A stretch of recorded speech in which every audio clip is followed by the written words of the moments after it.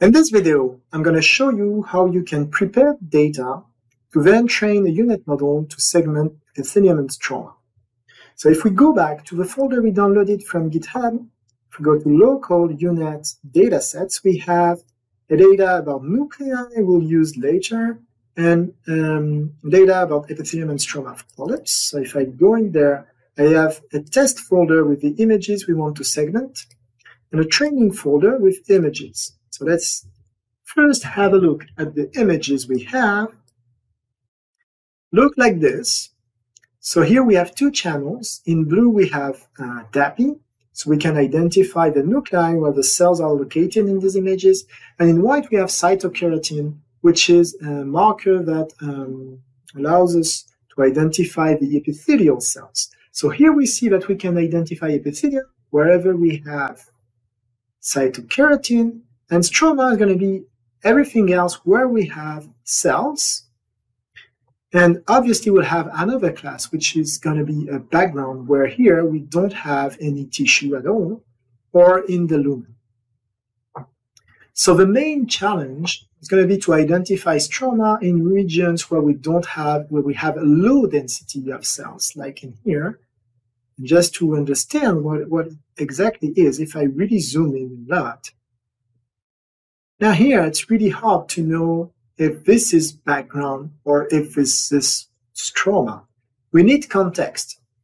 And that means we need to have an imaging field for a model that is large enough so we can see where, when we have these kind of regions, we can see that this is actually surrounded by stroma, and that has to be strong. All right. So now if I go back to my folder, I have the images, but I don't have the masks. But actually, this is also available on my GitHub folder. If you go back to my GitHub folder, and if you go to deep learning-based segmentation for biologists, which is the previous workshop I did for deep learning, if you go to data, you have something which is called annotated epithelium and stroma. And in this folder, you have the images, which is the same images we have in the other folder, what we downloaded from GitHub, and you have the mask that correspond to the image. So I'm just gonna go to the folder, so just to show you here. So this is what I downloaded from GitHub, the second one. And if I go to data, and then annotated epithelium and stroma, I can copy and paste the masks in my other folder. And so now I have, let's just have a look. If I open again this image, I'm going to have the corresponding masks. Here we have three different slices in this stack. This one here corresponds to the background. This corresponds to the epithelium, and this corresponds to the stroma. All right. So now we have the training data set. We could stick with that and just randomly pick images for validation data set, which is also an option we can use in the notebook. Unfortunately here, that wouldn't be a great idea, because if you look at this, if we go back again here, if we for training, we randomly crop images, right? So depending on the imaging field, it's going to be somewhere in the image. Just want to show you that here it's very large images, 1868 by 1400 pixels. So the imaging field, we'll see what the best size would be. If we take it too small, like 256 by 256, we're going to have regions like this. It's going to be very small, and here it will be very hard to know that this is actually background because we don't have any context. So we're going to take something a little bit large, 512 by 512. It's probably not ideal, and something larger would be better. But if we take something larger, it's going to be hard to run with small GPUs. So we're going to limit ourselves with 512 by 512. Now, for training, it's fine because we randomly crop different part of the images for each epoch. But for validation, the way it's coded is that it just takes the upper left corner of the image of the imaging field. And so here we have large images, and if we do that, we're going to waste most of the images. So what we're going to do is that we're going to define the validation data set. So if I go back here, we define a folder I'm going to call validation. The other great thing with that is that we're going to always, when we train different models with different parameters, validation data set will always be the same. So when we compare the curves we get for accuracy and loss, it's going to be it's going to make more sense because we compare them on the same data. So in validation, I'm going to create a folder images and a folder mask. Now, I told you we want to have smaller images. So I'm going to create a folder that I'm going to call big images. It's going to be images with the same format as the one we use for training and big mask. And then we'll use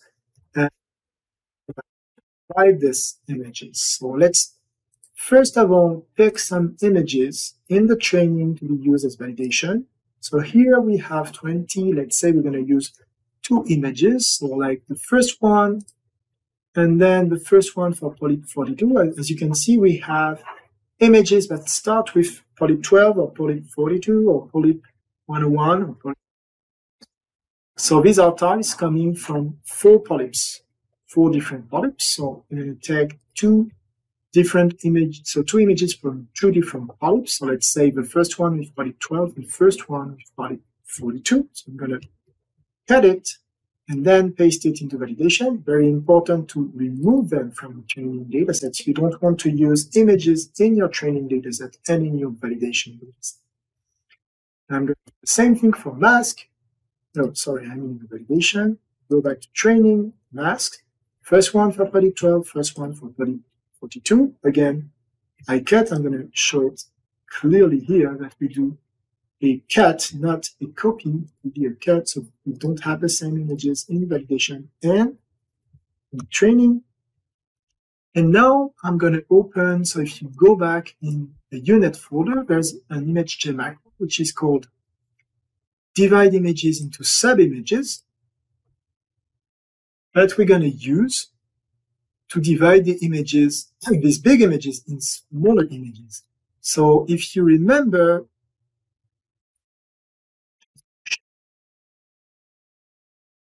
big images to have the format of these images. So it's 1868 by 1400, and we want to have something that is at least 512 by 512.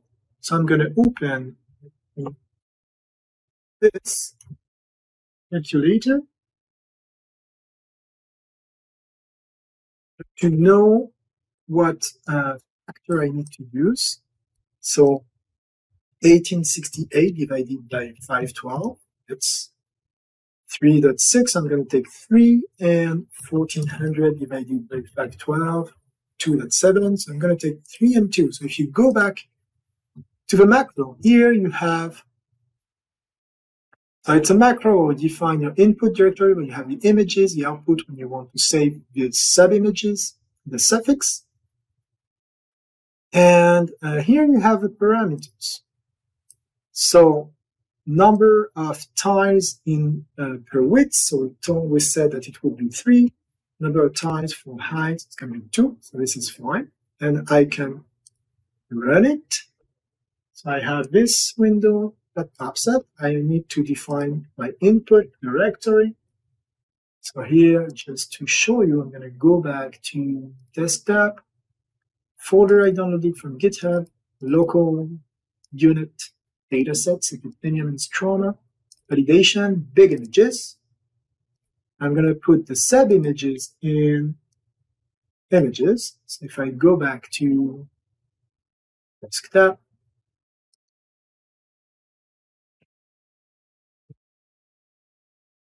it's in Stroma, and all right. Sometimes it's a bit hard in here. Right. And run it, so it divides them into sub-images. And now if I go to images, so I have 12 images, 6 images per polyp.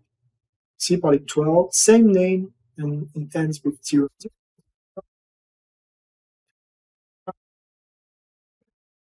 But now we have 623 by 700. So it's a little bit larger than 512 by 512. So I'm going to do the same thing for the mask.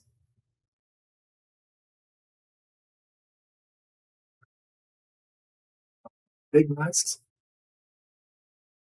put, masks, put, I can run it. Go to masks, I have also 12 images for the mask that corresponds to what we had before. Like now. So now I can even remove those, and I'm ready to train a unit for epithelium and stroma segmentation.